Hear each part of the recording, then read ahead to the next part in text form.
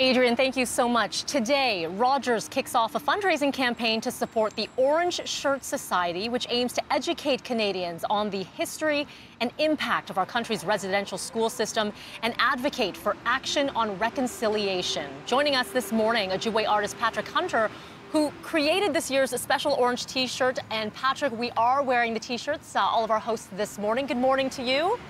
Good morning. There's quite a significance, and a lot of people have already asked us a bit about the design. Can you tell us a little bit, Patrick, about your involvement and what you did to come up with this design on these shirts? Sure.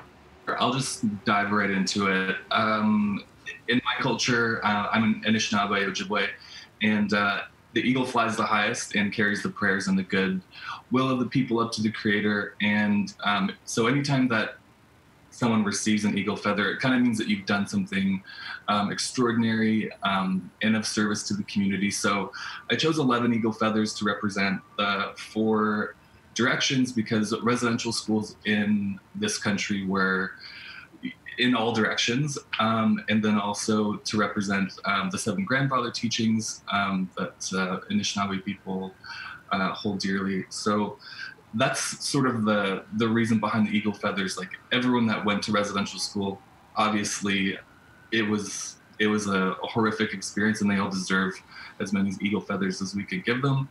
And also, I arranged it in a sunrise because, you know, with each new day, there's a new chance for reconciliation, and there's a new chance to start over and you know, think about the past and learn from it as well. The narrative, every child matters, I kind of recognize that is a little bit close to Black Lives Matter. They're both separate campaigns. They both mean a lot to me and a lot of Indigenous people as well. So basically what this is saying is just that there were a lot of kids that didn't make it through residential schools, so we're trying to pay tribute and honor their lives as well. Yes, and I think, you know, we were talking a little bit earlier about a past that I think a lot of people really need to learn a little bit more about, and hopefully that is what happens for the next little while. Orange Shirt Day, as we've been mentioning, is actually on September 30th, but we are hoping that our viewers here can learn, educate themselves over the next little while, and proceeds will be going towards supporting the Orange Shirt Society as well. Can you talk to us a little bit about your involvement with that, with the Orange Shirt Society, and what will be done with these net proceeds? Sure. So Rogers and I have been working together over the past year on a couple different projects, and asked if I wanted to meet Phyllis Webstad and to be involved in the Orange Shirt Day designing of a shirt. And you know, as an artist, you always want to be able to use your talent for good, and this seemed like a no-brainer for me to want to work with them. And as you were saying, that there's, you know, a lot of people weren't taught about residential schools in high school, and you know, that's a failure of the Canadian education system. Luckily, I had a great teacher, shout out Mr. Mack, in Red Lake, that taught us the true history of what was happening. So, you know, it's kind of alarming to me sometimes when people don't know what happened, but at the same time, here's a great opportunity to not only wear a shirt, but then also to educate yourself on what happened. You know, where are the holes that you need to fill in for yourself? And I think it's ultimately a positive thing if, you know, people want to dive a little deeper. Indeed, you look to your past as you look toward your future as well.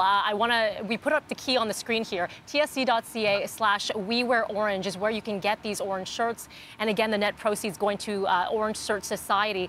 Is there any message that you want to leave with our viewers, Patrick, here about the importance of really educating oneself and why it needs to be done and why now?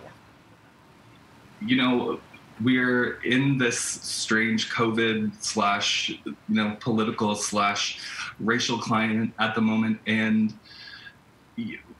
it's the least we can do. It's, you know, it's respect gets respect, and I think the most that anyone can do is, you know, look into another culture's history and look into maybe reasons why that you don't necessarily look for reasons where you don't connect. And I think it's important for people to realize, the struggles of other cultures, and, that might not be the same struggle for you, but there's something to learn there. Absolutely. Very well said, Patrick. Thank you so much for your time today, and these shirts and the explanation and the significance behind them as well. And as mentioned, you can go to tsc.ca/we wear orange to get your orange shirts starting today. Patrick, thank you.